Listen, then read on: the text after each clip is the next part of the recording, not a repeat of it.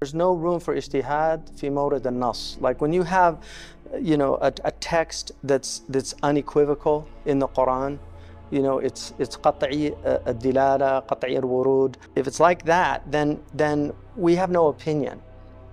If it's qat'i al-wurud, like the Quran, in other words, qat'i al-wurud, just for people maybe that don't know this terminology. So the Quran, everything in it is qat'iyat al-wurud if it's mutawatir, the 10 qira'at. So that means that we know this is from God.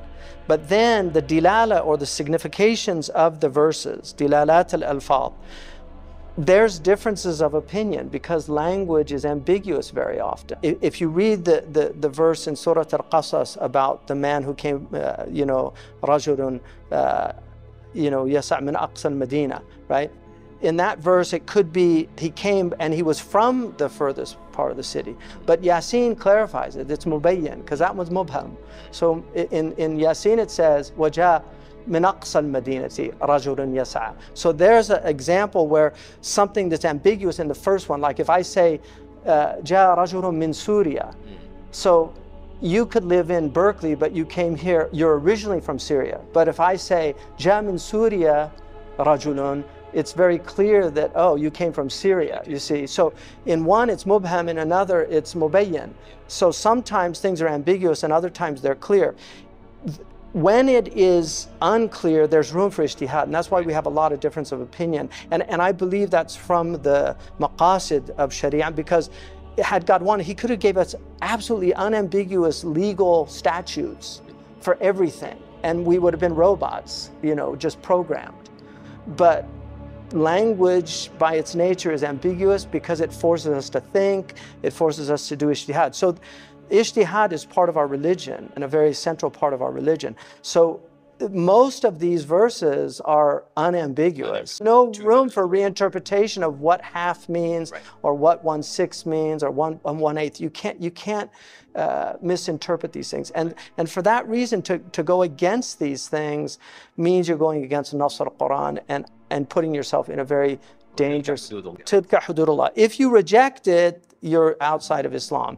If you just don't want to follow it because you're in ma'asiyah, you're still a Muslim, but you're putting yourself in a very dangerous place with God. Now, there are considerations in our time which are important. One, because we are reduced to families that don't have the same type of social structures. So the wilaya of a man for a woman in the zawj, right? So the reason there's a wali is because women are very often oppressed. There are men who are oppressed. They estimate, that it's anywhere between 20 and 30% in marriages that have domestic problems. The men are actually suffering more than the women.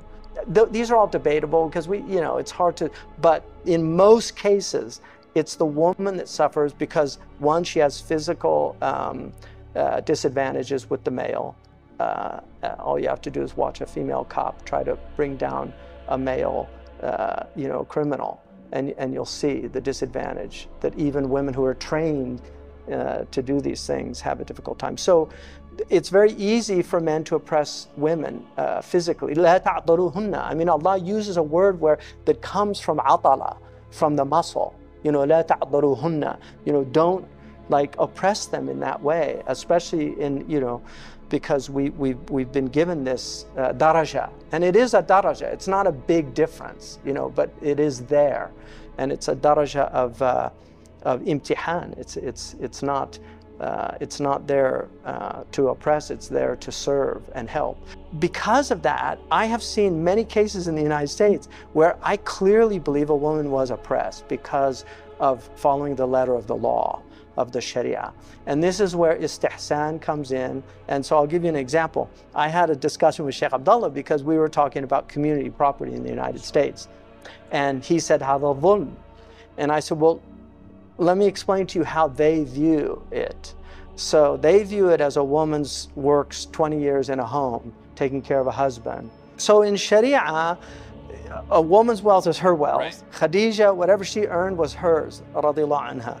And the Prophet ﷺ, whatever he earned was his in their relationship, right? So Sharia, that's what it says. If a woman has her own private business, she makes her money. And what's interesting is a woman's wealth in a marriage is purely discretionary. So she has no obligations of maintenance over a man, unless she chooses, like if the man gets sick and she can work, but that's de gratis. I mean, that's from the goodness of her heart, and she'll get a reward for that.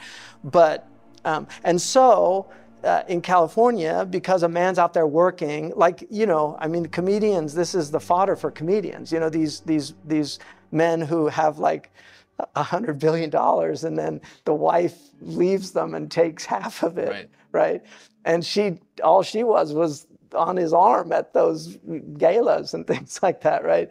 So that, Sheikh Abdullah just said, you know, it's a dhulm. And so I explained to him how they view it, like that here's somebody who's enabling this man to be out there, and she creates the home and the domestic environment that renews him to go out. Yeah, and then she's probably ironing his shirts, and I mean, not these billionaires, they've got maids to do that, but you know, in most situations she's doing, and so when it breaks down, you know, she should get half of it. So I explained that to him, and he said, you know, istihsanan, like from an istihsan, and I mean, there's different types of istihsan, but the basic idea behind it is where the letter of the law can be, can actually end up being oppressive or unjust. The faqih sees something in the situation that takes him outside of the letter of the law, and he does something because he deems it, you know, it's something, I mean, some say la yu'abbiru anhu, you know, it's something that he understands in his own mind but really can't express it. But there's an intuitive element to istihsan where this doesn't seem right. And so in that case, they can actually end up, you know, determining a situation where the woman, you know, should get more, perhaps. Like, I've seen women lose the home because the man bought the home, and she's a believer, and he just says, well, I bought the home, it's my home. That, to me, if especially in a nuclear family situation, that's a dhulm, because I have seen women just literally end up without a home. And so I think these are situations where we really need our own civil courts. I mean, one of the beauties of the United States, and the Jews really understand this and they utilize it. So the Jewish community has their own civil courts for devout Jews, where they actually have rabbis. Exactly, and we can do this. And these are binding legally. If you, once you sign, you have to accept the arbitration. And so, you will sulhu khair, you know, arbitration is a good thing to reconcile and come to that. So I think there is cases where we have to be really careful.